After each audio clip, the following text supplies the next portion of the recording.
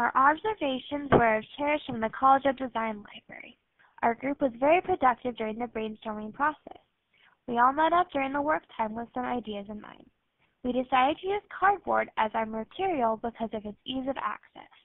The group decided to do an interlocking chair because it provides the stability necessary while also limiting the amount of material used. At the end of our brainstorming, we decided to make our own models using the interlocking design and then bringing them together the following week so we could collaborate further. The sample models let the entire team see every idea. The chairs came in a variety of shapes and sizes.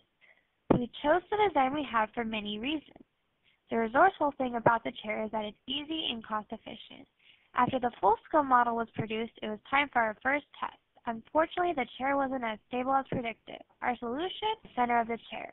After designing, collaborating, failing, and fixing, our chair was now perfected.